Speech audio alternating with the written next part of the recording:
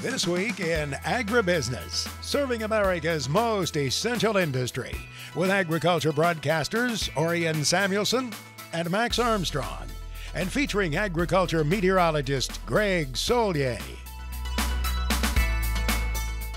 This week in Agribusiness is brought to you by Case IH and your local Case IH dealer. Coming up on this weekend's broadcast, we put biofuels in focus. What lies ahead? Hello, everyone. Welcome to our broadcast here. Mr. Mike Pearson alongside me. I've been traveling, and I know you have too. I have, Max. Where did you go this last week? Well, we went across some counties of central Illinois and central Indiana. I had the privilege of being on the program at the Association of Indiana Soil and Water Conservation Districts and at that farm show at Gordyville, Illinois. You know, there's a lot of field tile going in this winter. There is, Max. We talked to Jacob Hansacker a few weeks ago about it here on the show, and he said he has been busy all fall getting that tile in the ground for farmers. And you were at a meeting where you got an update on biofuels. I was last week, had the opportunity to travel to the Iowa Renewable Fuels Summit in Des Moines, where I caught up with Emily Score. She's the CEO of Growth Energy, and she was talking to me about the recent battles they've been having in the court system this past year over E15. We're defending our ability nationwide to buy and sell E15 year-round. The oil industry sued EPA. We tried to help defend them in court, and we lost. Growth Energy then filed a petition for cert to the Supreme Court, asking them to take this up on appeal.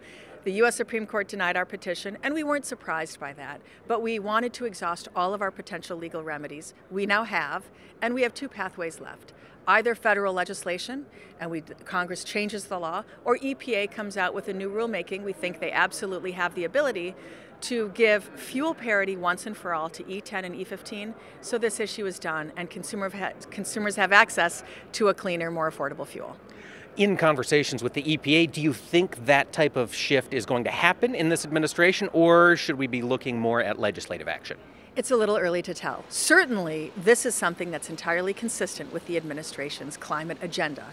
Greater use of higher blends of biofuels means lower reductions in terms of our greenhouse gas emissions. That's a good thing for the administration.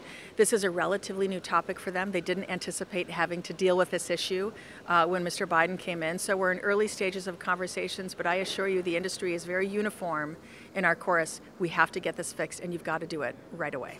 On the legislative side, obviously ethanol has supporters across the country. Is there enough critical mass to get something across the finish line in this political environment?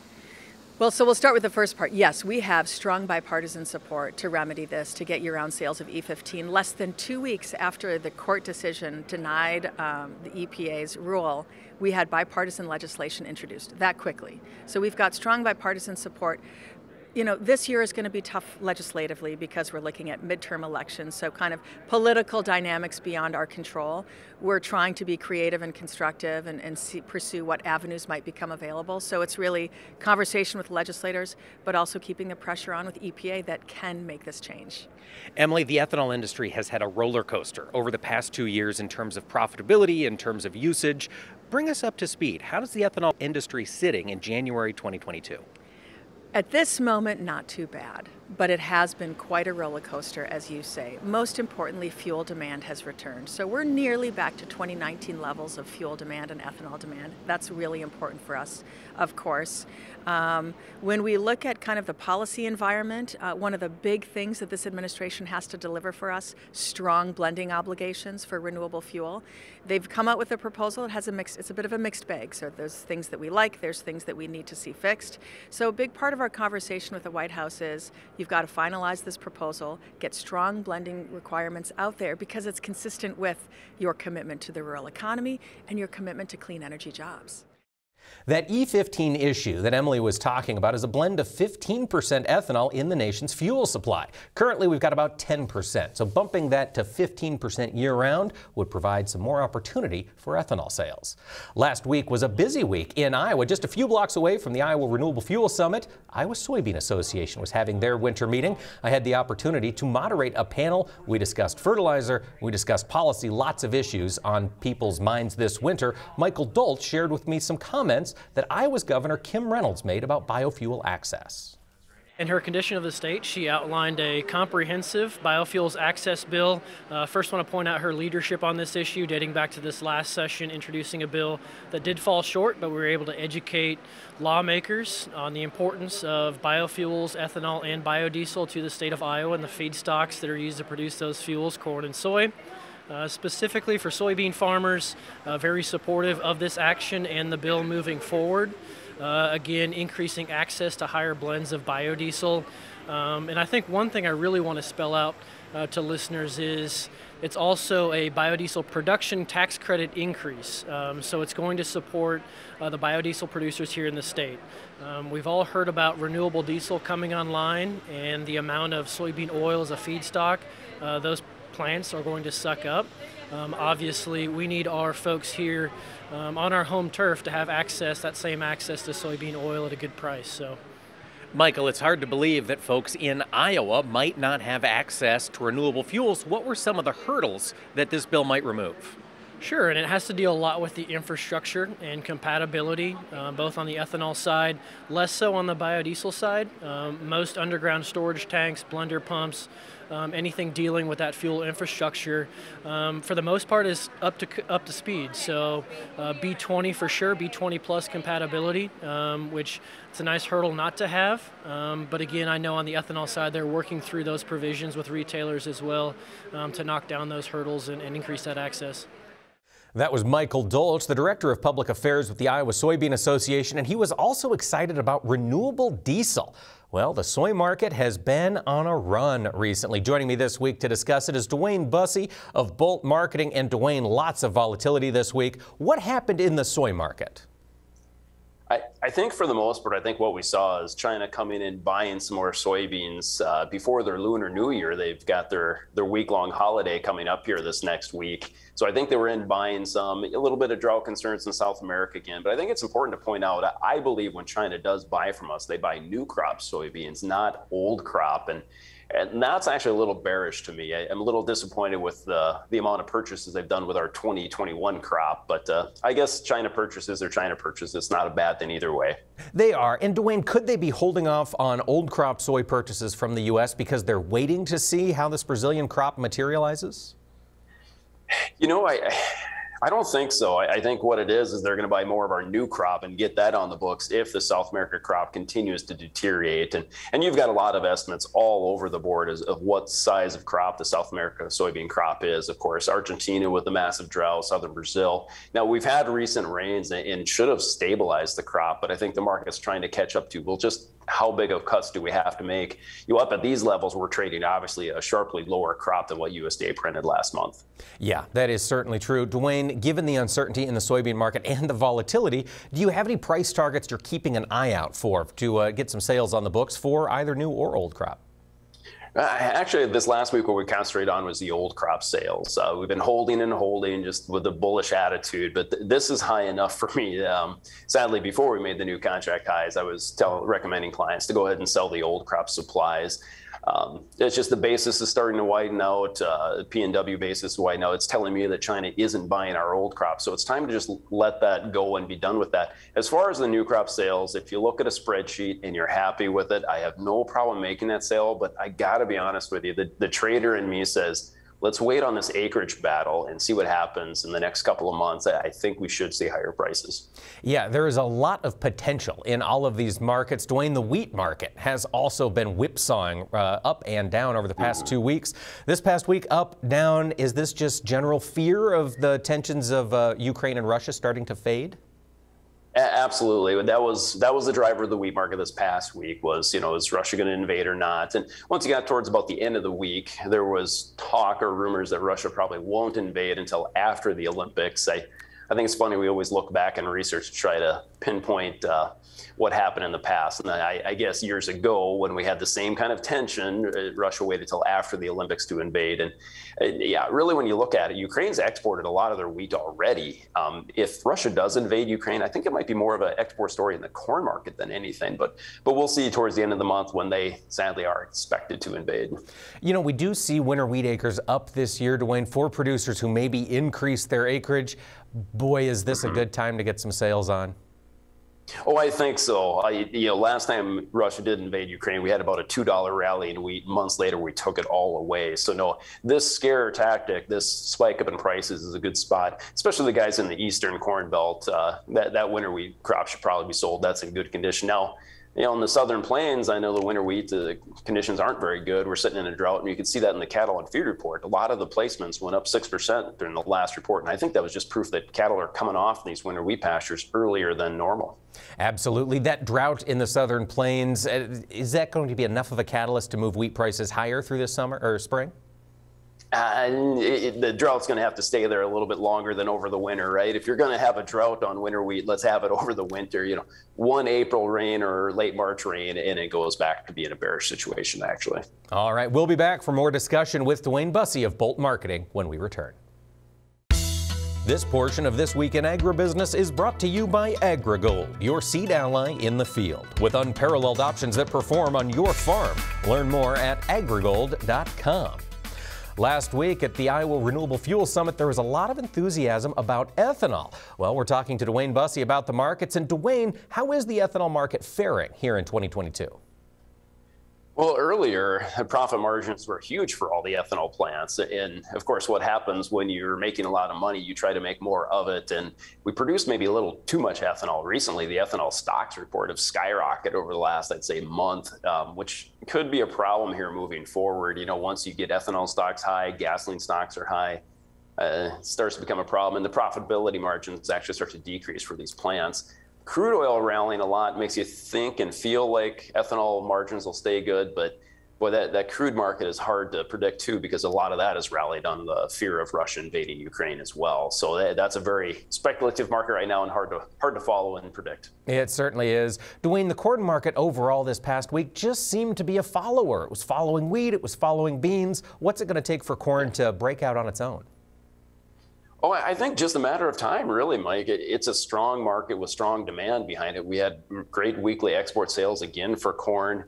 And I think when I look at South America now, I almost feel like the soybean South America weather scare is maybe behind us now. I mean, people are still talking about it. I know that was the big news this week yet, but we've got a big weather story in front of us for the second crop of Brazil down there in South America, obviously. So I think we're going higher here. I think you can continue to hold old crop, and I'm still not selling new crop, even though I know it's very profitable. But the trader in me just says that this market's going higher yet. Dwayne, what prices are you targeting to pull the trigger on some of those new crop sales? The famous question where, there's a gap that measures up to about that 683 area. And I'm looking for maybe the July contract to get up to that level. Now you get above, there's another resistance at 640. So anywhere from 640 to 680, me being a producer myself, I'm going to have a really hard time not selling my old crop corn at that levels. And once we talk this acreage battle here in a month, I'll start looking at making new crop sales as well. All right. Well, we've also got to talk about the livestock markets because things are moving over there, especially in hogs. Dwayne, what's going on in the hog market right now? Yeah, that hog market is wild. I mean, it's wild during a normal week, but this last week was just crazy. I think it goes back to just we have less hogs here than we thought. And, the last two hog and pig reports have shown that, and they've come in with more bullish numbers than even we anticipated going into those reports with. That mixed with, the cash market cutouts are going higher, so obviously domestic demand is good. And then exports have been really good. This last week, we had really great export sales. As far as is China going to buy, how is their hog herd? That's a hard thing to answer. But the other thing I noticed when you look at hogs and soybeans, the funds, the index funds, the investors that are fearful of the economy, if they're looking for a safe haven, they seem to put money into soybeans and hogs. And you sure saw that the last 2 weeks. What prices are you watching on the upside for hogs? Dwayne, are records in shot here? I suppose they sure are the way the trade action is, but that's kind of what I'm doing right now is just watching the trade action, and it starts to look toppy. I'm definitely going to jump on and say, buy some puts for your summer hog production here. I mean, these are nice levels, and you think of the disposable income and inflation happening this summer. It scares me just a little bit that the hog market and cattle market could pull down eventually this summer. All right, some risk always present in the markets. Dwayne Bussey of Bolt Marketing, thanks for taking the time to fill us in on what's going on. Hey, thanks. Chad Colby's look at agriculture technology comes your way next, brought to you by the IBM Watson Decision Platform. combining AI with Internet of Things data to help agribusiness increase yields, improve quality, and drive sustainability. If you're anything like me, it's tough to find you without your cell phone. I'm that way. I need it for work, and it's great to have in case of emergencies. You don't want to be stuck somewhere in the cold of winter and have your phone battery go dead on you. Well, tech correspondent Chad Colby has been digging into that very issue, and he's found a product that might help you extend that life. As most of you know, the iPhone 13, that's the latest model. But what I want to talk about a little bit this week is some new accessories that might interest you. Now, the iPhone 13 comes in various sizes, as you can see here. They've got lots of different features, so if you're in the market for a new phone, be sure to check them out. But on the iPhone 12 was the first one to have something called MagSafe. It's magnetic technology from Apple that's built into the phone.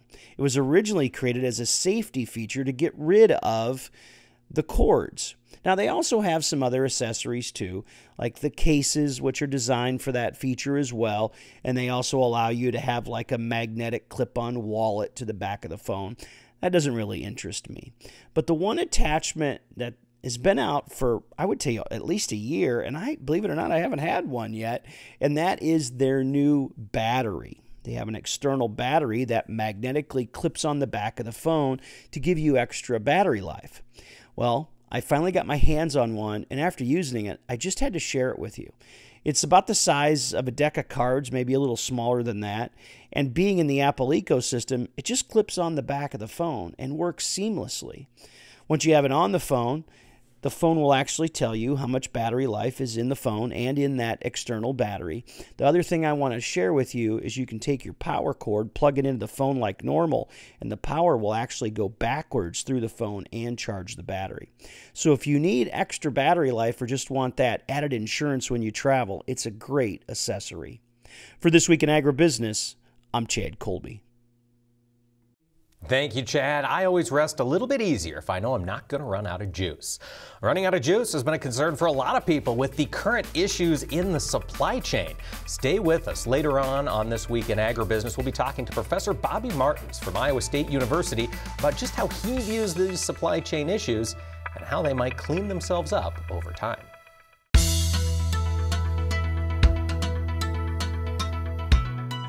Welcome back to This Week in Agribusiness. Education season is underway. Max, I understand you had a chance to check in with one of the giants in ag education. Dr. David Cole, retired from Virginia Tech, but still active on the speaking circuit. He often harkens back to his basketball playing days for an analogy. He does. He says, we've gone through the cupcake part of the schedule. It's going to get a little bit tougher now. That's the way he tells farmers they need to watch out for complacency. They need to sharpen their skills right now. One of the things is complacency kills. It's like athletes, we're on a winning streak, we get away from the basics. And one of the things that I've really seen, inflation, particularly in these land values, covers up a lot of mistakes. And so one of the things that I'm really seeing, and of course we're seeing at this conference, the real good producers saying, oh, we better have a good game plan coming up, and we better get back to our basics and, follow our fundamentals.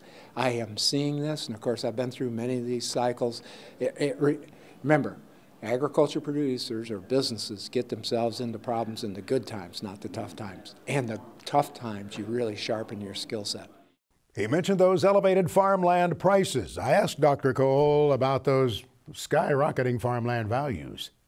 We're seeing here, particularly in the Midwest and the upper Midwest, a lot of the government payment checks were capitalized right into land value. Who's buying land? We're seeing a lot of baby boomers, producers, because they don't trust Wall Street. Cryptocurrency is kind of out of their realm. And so what we have seen is these land values, particularly in the past 6 months, have just escalated. But these folks have the financial wherewithal, do they not? Don't they have a good foundation? Yeah, absolutely, Max. And it's the difference between now and the 1980s. These same producers didn't have their financial legs under them. So when Paul Volcker raised interest rates at that time, it wiped a lot of them out. Now they have equity, and some of these folks are very good managers, and so they're able to capitalize on, purchasing the land. And while it may not give them a dividend, it gives them capital appreciation.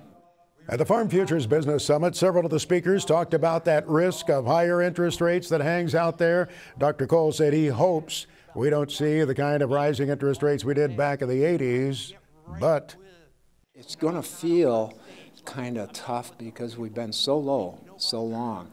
And so I'm telling agriculture producers, when they do those cash flows and anything that's on variable rate, they better shock test it for, 0.5%, 3/4, maybe even 1% interest rate increase. Now, you know what that's going to do? It's going to squeeze a already squeezed margin. 2 years ago, we could handle it. Now, it's really going to challenge us. it's a cost of production. It should be put in there along with everything else in terms of seed, fertilizer, fuel. Absolutely, absolutely. And one of the things, oftentimes we do not put the cost of interest in there, and sometimes we don't put the cost of storage, nor do we put the cost of family living. And so we're really going to have to sharpen those budgeting skills. And while we had Dr. Cole, we asked him about all of that talk last year about tax law changes that was coming out of Washington. Did that prompt some people in agriculture to immediately take some steps to protect themselves? It picked up steam, particularly this last fall. Of course, after things kind of fell through, it's gone on the back burner. But I tell people, it's not about the estate plan. It's also about the transition plan to the next gen. And as I told the group today, when I survey young and beginning farmers and ranchers, what keeps them up at night? Interest rates or weather, inflation. But the number one, we don't know what mom and dad and grandpa and grandma have in the estate. They're holding us hostage. And so I really feel, regardless of what happens in Washington, D.C., on the tax realm, a focus on transition planning is going to be critical. Dr. David Cole says it's also prompted many small-town businesses outside of farming to take a closer look at what needs to be done, too. I would imagine many others called their accountants and their lawyers, grain elevator operators, farm equipment dealers, multi-generational businesses, evaluating, what needs to happen here if this tax axe does fall sometime. Yes, lots of things to consider, lots of moving pieces out there. And it reminds me, Max, of just how important the education season is for farmers, especially when things are changing so much in D.C. and at state capitals around the country. I call it the learning season. The learning season. You said education season. It's the same thing. I like it. Are you traveling to any good seminars or events coming up? I'll be in Champaign, Illinois. The Premier Cooperative has its meeting there coming up. That'll be on the 9th, and I'll be moderating panels there. And yourself? Well, next week I'll be headed to NCBA, the big cattle convention down in Houston. We'll be talking to a lot of folks here in the beef industry. We'll bring some of those stories up to air next week and in future shows here on This Week in Agribusiness. And then, yes, I get to travel. I'm excited going up to Dickinson, North Dakota in mid-February to talk about ag issues with the Chamber of Commerce up there, as well as Central States Agency in Buffalo Center, Max. So I'm excited to get to really connect with growers once again here after this volatile year. When you visit, as we've had the chance to do in recent days, you really get a lot of feedback on how they feel about things, issues they're concerned about, things that they are addressing in their farms. It's really a great time for us to be a sounding board for some of the producers. It really is. And Max, one of the biggest concerns I've heard across the board is inflation. Everybody's looking at prices right now, and they're trying to get a handle on where they could go as this year rolls forward. And those supply chain issues, we got a good briefing on that just a few days ago. Coming up here, we'll talk about that as This Week in Agribusiness continues. We hope you'll stay with us. Greg Solier has his weather forecast just around the corner, too. Also, we'll get an update on Commodity Classic. Speaking of meetings coming up, that's one that's on our schedule to be sure. We'll talk to a couple of growers, one from Kentucky, one from Missouri. They're co-chairs of Commodity Classic. This Week in Agribusiness, serving America's most essential industry, is brought to you by Case IH. Welcome back to This Week in Agribusiness. Folks, thanks for making us a part of your weekend.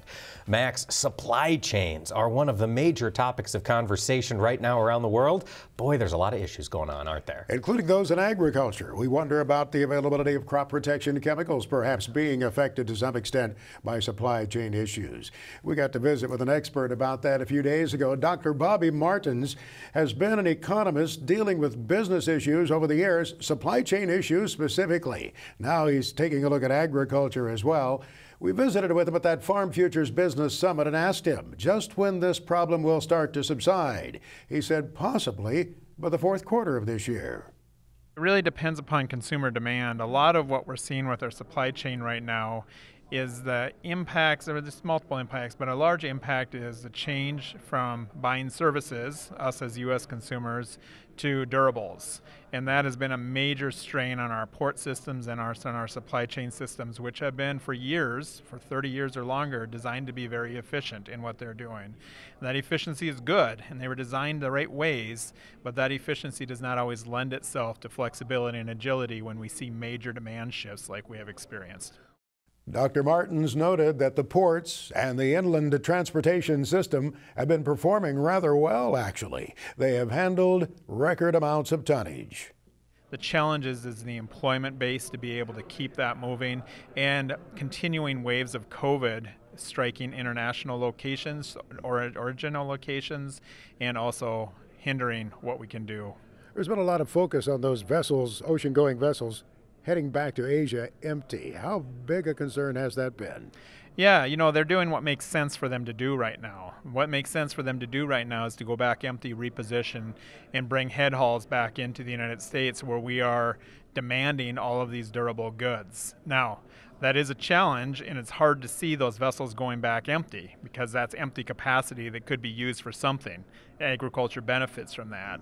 But the steamship lines, the container companies are doing what makes sense for them to do financially, and I think that's part of the market working itself out.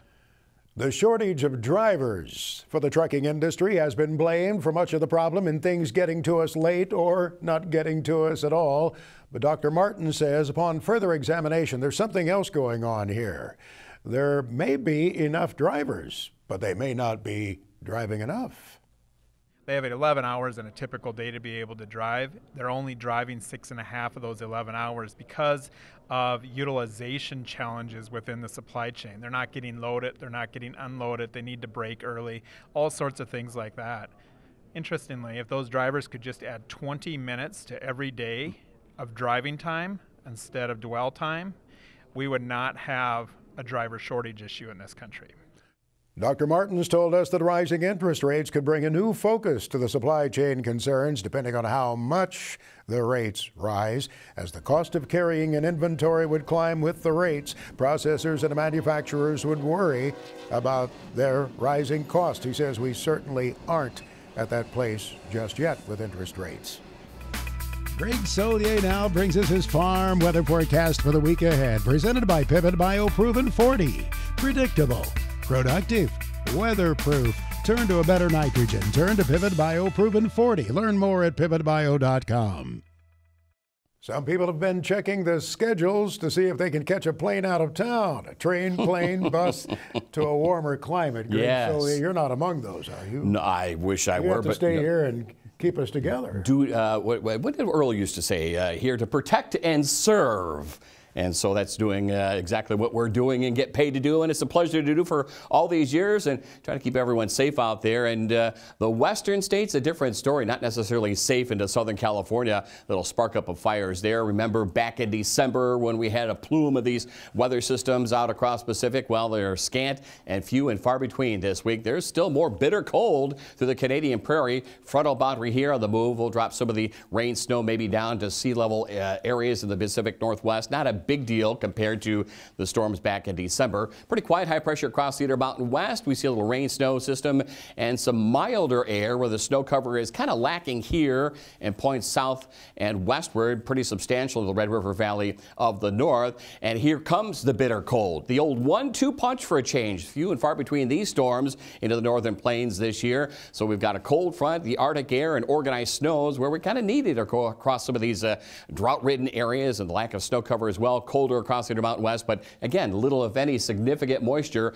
northern California into the Pacific Northwest. A weak anomaly of a system down here into the Central Valleys. Had that Santa Ana flow last week. We'll see if that materializes later on this week. Delightful in the desert Southwest. That's the place to escape to for now. Pretty quiet and mild environs across the winter wheat belt. Yes, the drought is there and it is intensifying again, but hopefully livestock managers take note now of the change in temperature and there is moisture from from a rain snow mix over to snow across the Cornhusker State. Showers and thunderstorms, then the ice and snow. Monitored accordingly. Kansas, Oklahoma, Texas. Look at the windy, colder weather building on in. And with time, we'll turn those winds northeast. They'll blow into Southern California. There is, Max, your Santa Ana effect a little later into the week across parts of California. With the power of that frontal movement, some folks may start the day pleasant, maybe without a jacket, and then we can see the temperatures drop. That's right. Layers on top of layers on the old Carhartt material, and I think you will need that here this week. Again, a fairly mild environment, some thawing across the Corn Belt. Note this weather system, the Arctic air, and breaking out some rain and snow. Pretty good coverages as well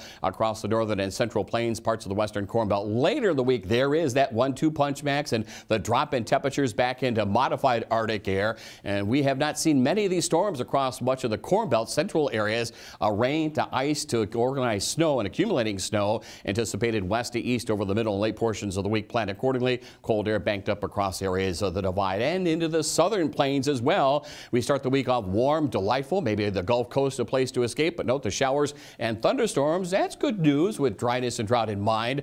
Maybe not the temperature drop, though, and it will be dramatic. One of these blue northers, and will organize the rain over to accumulating snow all the way into the Red River Valley of the South as showers and thunderstorms propagate across the Gulf Coast. And that bend in the upper level wind currents, Max, a signature of maybe severe weather down there. In the Great Lakes area, will there be some lake effect snow? There will be. Had that last week, even on the Illinois, Wisconsin side of things, and later in the week into areas of Michigan and Ohio towards the following weekend. For now, cold weather here, moderation in temperatures, and a messy mixture of precip breaking out across much of the Corn Belt. That will organize into a snowstorm or two from the Great Lakes all the way down past the Ozarks into the Ohio Valley. Some showers and thunderstorms and a rapid snow melt along with the warm up here into the northeast of New England, and some rain in the forecast there as well. Over the southeastern part of the country, a little rain snow mix into the Appalachians. Delightful weather across the Gulf Coast. Florida, another place to head out to. Note the low pressure and the cold front on the move. That'll generate wide and expansive showers and thunderstorms over the Gulf Coast, and the rain changes to organized snows from the Ozarks southward into Oklahoma. Greg Solier is back with his extended farm weather forecast for the country, presented by Pivot BioProven 40. Predictable, productive, weatherproof. Turn to a better nitrogen. Turn to Pivot BioProven 40. Learn more at pivotbio.com.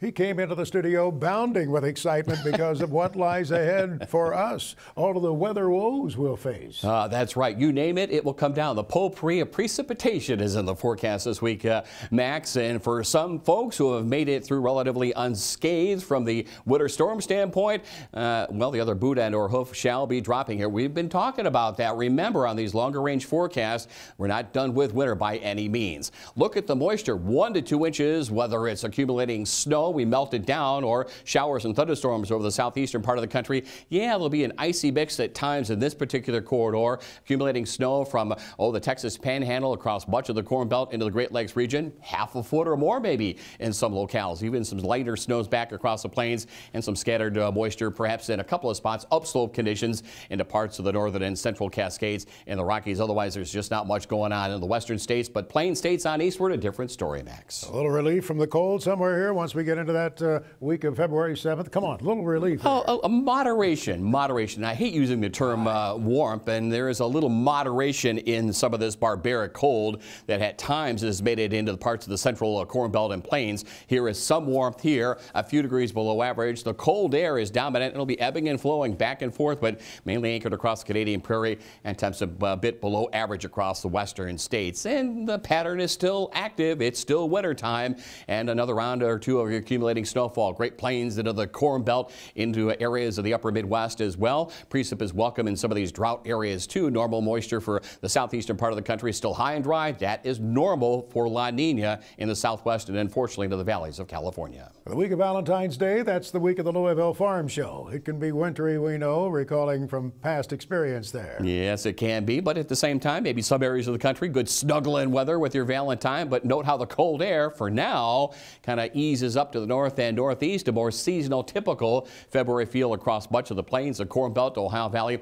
into the southeastern part of the country. Nice to see temperatures recover here, coming off some recent frost that made it all the way down to the north end of citrus, the Florida citrus belt. Note some of the warmth across the southwestern part of the country. Enjoy that while you may.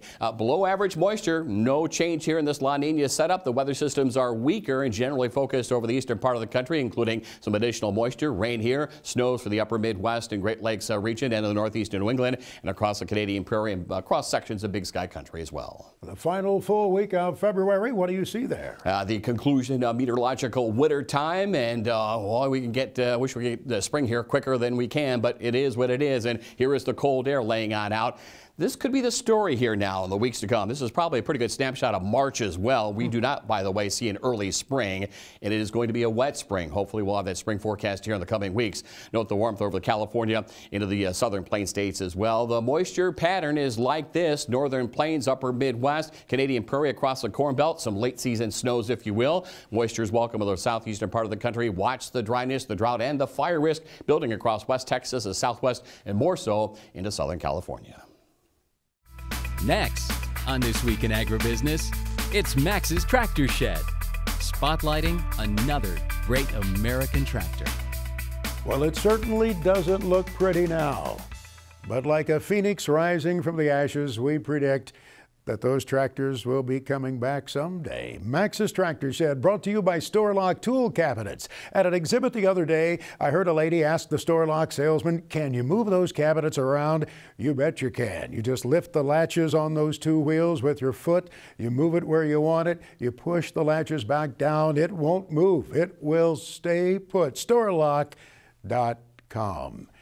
We've seen fires on farms through the years: combine fires, tractor fires, house fires, barn fires. This was the scene near Baraboo, Wisconsin a few nights ago as the shed burned on this farm. I got the story from Mike Turner. He said he and his wife there about 3 weeks ago had a terrible start to the new year. At about 10 o'clock at night, Mike's wife awakened him. She heard a noise. It might have been an explosion of a tire as their machinery building was burning. The Farmall 460 was one of the tractors in there. I think there was a pulling tractor, a newer, higher horsepower farm tractor, and Mike's grandfather's first tractor, a B, was in there. He told me they'll begin the salvage work soon when the weather gets better, and I think there are plans to do some restorations, all right. There's some better, brighter days ahead for the Turners and their tractors at Baraboo, Wisconsin. Mark Stock comes in every week to give us the lineup for the big iron auctions. Let's go to Mark now. Well, Max, after the first of the year, the equipment selling on BigIron.com has been super hot. We sold a 2018 Rogue Gator RG 1300cc from Minor, Missouri for $152,000 to a bidder from Wisconsin after receiving 198 bids. Sold a 2013 Caterpillar 660 tandem axle semi-truck tractor in Norman, Oklahoma for $91,900 to a bidder from Illinois after 233 bids. The John Deere 7210R mechanical front tractor selling in Lakin, Kansas. This tractor sold for $137,750 after receiving 52 bids. Equipment market is really hot right now, and on February the 2nd, we'll be selling a 2018 John Deere 6155R mechanical front tractor in Roxborough, North Carolina. There's a 2008 Case IH 2588 combine selling in Lloydminster, Alberta, Canada. There's a 2001 Caterpillar D10R crawler dozer selling in Mineola, Kansas. And check out the 2014 Peterbilt 389 semi-truck tractor selling in Buffalo, Wyoming. Machine only has 515,000 miles. We're now listing equipment that will sell in March and April. Get a hold of your Big Iron rep for more information.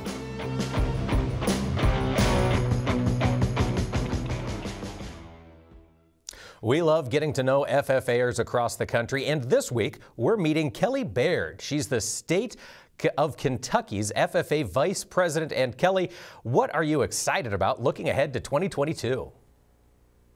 Absolutely. So just starting this year, we're going straight into FFA week next month during the week of February, the February 20th.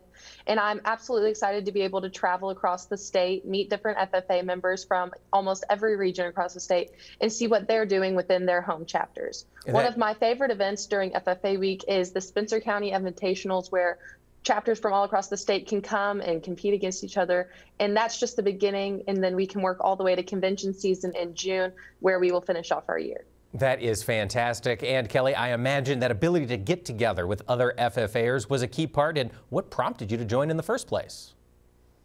Absolutely. So I have the traditional FFA experience. My dad is an FFA advisor. So going all the way through my childhood, I was almost born in a blue corduroy jacket from the moment that I came home in the hospital to when I actually was able to join my freshman year of high school, and then actually ended up running for state office this past year, where I was able to realize what I could do for FFA members all across the state and to be able to see that their hopes and what they would like to do within the own jacket themselves. That's fantastic. And Kelly, you are hoping to stay in the ag industry. I understand you're currently enrolled at the University of Kentucky. What are you studying? I'm currently studying agriculture, economics, and animal science and business, where I'm hoping that personally I'll be able to work somewhere in the dairy industry within business. One of my dream jobs has always been to be an own professor of dairy science, where I can go back into the classroom and teach myself what I love to do, which is dairy cattle. Writing a children's book series about dairy education and dairy cattle has just always been something that I hope that I can turn into the others as I grow older. That is fantastic, Kelly. We need great young minds moving into agriculture, so we wish you all the best as this year goes forward. Thank you. That's Kelly Baird. She's the Kentucky State FFA Vice President.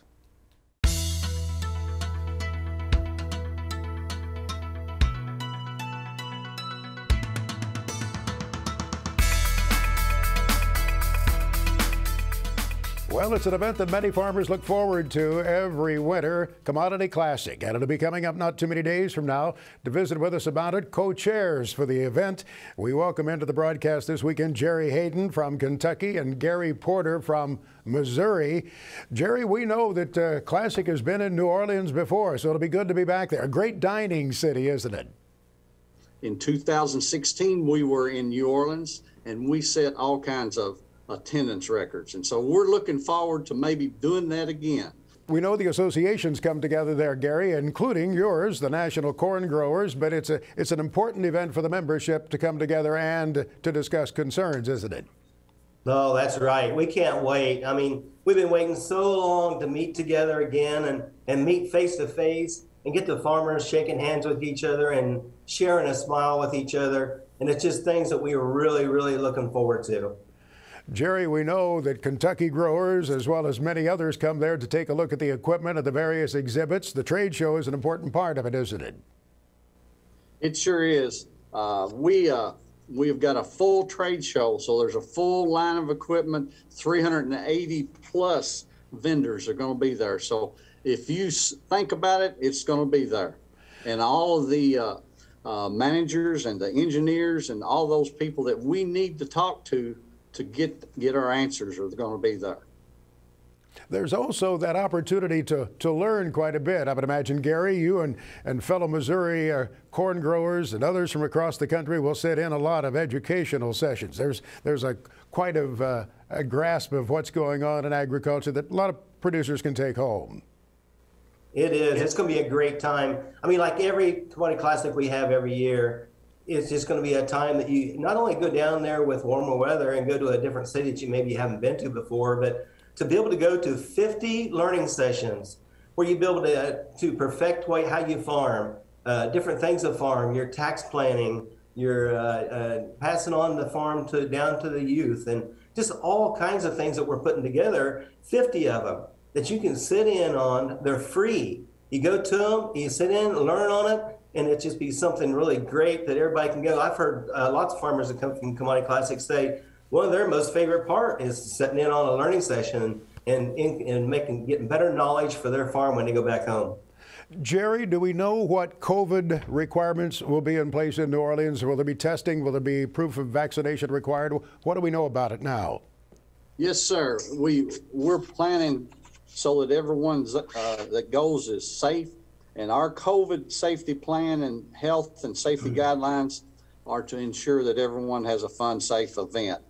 Masks are required in all indoor spaces in New Orleans. Proof of vaccine or negative COVID test is required at the indoor venues. We're working with professional firms that will provide vaccination verification before you leave home, so you won't have to stand in line and do that once you get there. Gary, is there a website that folks can check so they can get the latest information about Commodity Classic and all of the schedule and everything else required? Exactly. Thank you, Max. Yeah, the guidelines change daily, so you don't really know exactly what's going to be in effect by the time Commodity Classic gets there. So we've got our fingers crossed that, you know, it'll be something that everybody can deal with really good, and it make the show go so smooth. So if you have any questions, it's good to check in on commodityclassic.com, and they'll update all the guidelines daily. So if anything changes, you can click on there before you leave, and hopefully we have some good news. Gary Porter, Jerry Hayden, we look forward to seeing you in a few days in New Orleans. Take care. Thank you, Max. There you go. There's something to anticipate not too long from now this winter. No, it won't be long. March 10th through the 12th in New Orleans, Commodity Classic Max in person again. Put your list together of favorite restaurants in New Orleans. That's good advice. We'll see you there, I'm sure. We'll look for you here next weekend on This Week in Agribusiness. We sure appreciate your joining us. Have a great week. Closed captioning for This Week in Agribusiness is brought to you by Kubota. Shape your world. This Week in Agribusiness is brought to you by Case IH.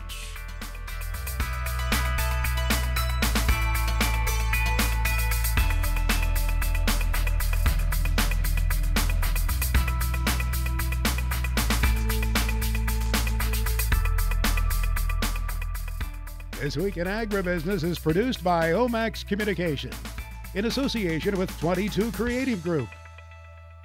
We invite you to visit us online at agbizweek.com.